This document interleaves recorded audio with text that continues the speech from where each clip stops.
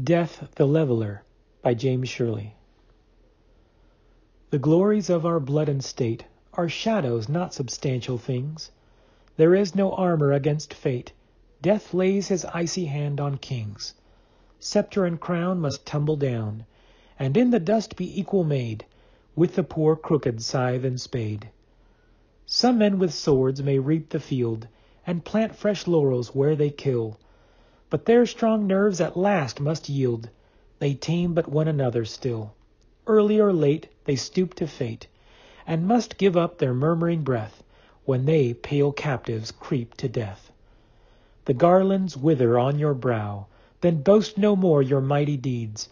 Upon death's purple altar now, see where the victor victim bleeds. Your heads must come to the cold tomb.